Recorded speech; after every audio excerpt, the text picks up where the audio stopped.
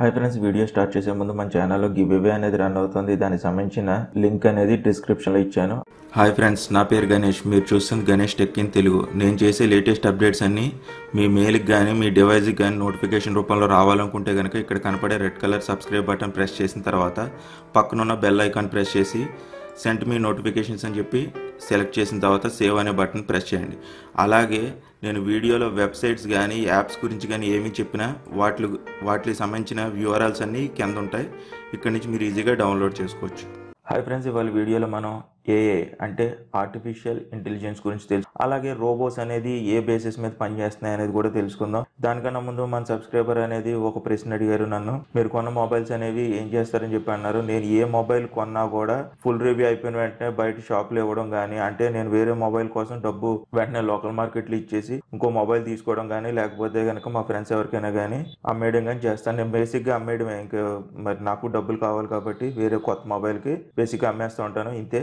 ఇవాళ టాపిక్లోకి వెళ్ళిపోదాం. ఇవాళ టాపిక్లోకి వచ్చేసరికి ఫస్ట్ మనకి ఏఐ గురించి తెలుసుకుందాం అనుకున్నాం కదా. ఇవాళ మనకి ఆర్టిఫిషియల్ ఇంటెలిజెన్స్ అనే దాంట్లోకి 3 కేటగిరీస్ వస్తాయి. దాంట్లో ఫస్ట్ వచ్చేసరికి ఆర్టిఫిషియల్ అంటే వీక్ ఏఐ అంటారు. వీక్ ఏఐ అంటే దీంట్లో ఆర్టిఫిషియల్ నారో ఇంటెలిజెన్స్. ఫస్ట్ దీని గురించి తెలుసుకుందాం. తర్వాత మన స్ట్రాంగ్ ఏఐ అలాగే సింగులారిటీ వీటి గురించి తెలుసుకుందాం. ఫస్ట్ మనం నారో ఇంటెలిజెన్స్ అంటే మీకు ఇంకా ఈజీగా చెప్తాను, అర్థం చేసుకోండి. ఒక స్పెసిఫైడ్గా ఒక పని కోసం అని చెప్పి డిజైన్ చేసిందని ఆర్టిఫిషియల్ నారో ఇంటెలిజెన్స్ అని చెప్పేసి అంటారు. మీకు సపోజ్ ఇంకా చెప్పాలంటే అమెజాన్లో మీకు రికమెండేషన్స్ వస్తూ ఉంటాయి, చూసారు కదా కొన్ని ప్రోడక్ట్స్ కింద. అది ఆ పని కోసం డిజైన్ చేసింది. కంప్యూటర్లో చెస్ గేమ్ ఆడుతున్నారు కదా, ఈ చెస్ గేమ్ అనేది ఏంటంటే మళ్ళీ దానికోసం డిజైన్ చేసింది. ఇక్కడ చెస్ గేమ్ ఆడే వెళ్ళి అక్కడ రికమెండేషన్ చూపించమంటే చూపించదు, అక్కడ రికమెండేషన్ చూపించేది వచ్చేది, ఇక్కడ చెస్ గేమ్ ఆడలేదు అనమాట. ఇలాగ నారో ఇంటెలిజెన్స్ అనేది పనిచేస్తుంది. లేదంటే కనుక వీక్ ఏ అని చెప్పి అనొచ్చు. ఫ్రెండ్స్, మనం నెక్స్ట్ స్ట్రాంగ్ ఏ గురించి తెలుసుకుందాం. స్ట్రాంగ్ ఏ అంటే ఆర్టిఫిషియల్ జనరల్ ఇంటెలిజెన్స్ అనొచ్చు, లేదంటే కనుక వైడ్ ఇంటెలిజెన్స్ అని కూడా అనొచ్చు. దీంట్లోకి వచ్చేసరికి ఏంటంటే రోబోట్స్ ఎంటర్ అవుతాయి, మిషనరీస్ ఉంటాయి. దీంట్లోనే మనకి హ్యూమన్ బ్రెయిన్ కి ఈక్వల్ గా ఉంటాయి. మనం నార్మల్ గా చేసే పనులు అనేవి మిషన్స్ చేస్తూ ఉంటాయి.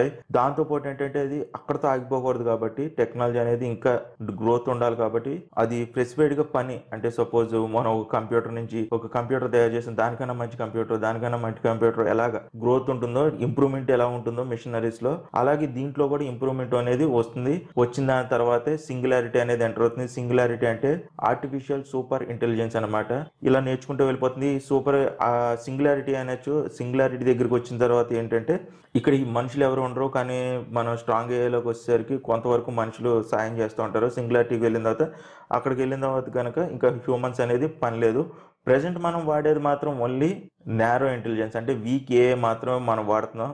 మీకు సపోజ్ కంప్యూటర్లో మనకి చెస్ గేమ్ ఆడడం, లేకపోతే అమెజాన్లో రికమెండేషన్స్లో చూపించడం, ఇవి మాత్రం ఉన్నాయి. మనం ప్రజెంట్ వాడేది ఇదే. స్ట్రాంగ్ ఏ అనేది వచ్చిన తర్వాత కొన్ని రోజులకి, అంటే ఒక సంవత్సరానికి కానీ 2 సంవత్సరాలు కానీ సింగులారిటీ అనేది ఎంటర్ అవుతుంది. అక్కడ సింగులారిటీ దగ్గరికి వచ్చేసరికి మనుషులతో కనుక పెద్ద పని ఉండదు, ఇలాగ ఉంటుంది. కాకపోతే ఇంకో డేంజర్ కూడా ఉంది. ఇంకో ఇంటెలిజెన్స్ కనుక వస్తే కనుక మిషనరీస్ కి ఎమోషన్స్ ఎలాగ ఉన్నాయో అలాగే అంటే రోబోట్స్ కూడా కనుక ఎమోషన్స్ అనేవి వస్తే కనుక హ్యూమన్స్ అనేవి వాళ్ళు కోడింగ్స్ పెట్టినా కూడా మన మాట వింటాయా లేదా అనేది, అంటే మన కంట్రోల్ సర్టెన్ రూల్స్ పెడతాం. మీరు ఈ పని చేయకూడదు, నువ్వు ఈ పని చేయకూడదు అని చెప్పేసి రూల్స్ పెడితే గనక ఆగుతుందా లేదా అనేది ఇంత ఉంది. మనం ఇంకా టెక్నాలజీ అనేది రాలేదు కాబట్టి దాని గురించి ఎక్కువ మాట్లాడకూడదు. కాబట్టి ఫ్రెండ్స్, ఈ వీడియో కనుక మీకు నచ్చితే లైక్ చేయండి, షేర్ చేయండి, సబ్స్క్రైబ్ చేయండి. మళ్ళీ ఇంకొక వీడియోలో కలుద్దాం. ఈ వీడియోలో ఇంతే. Bye friends, see you next video.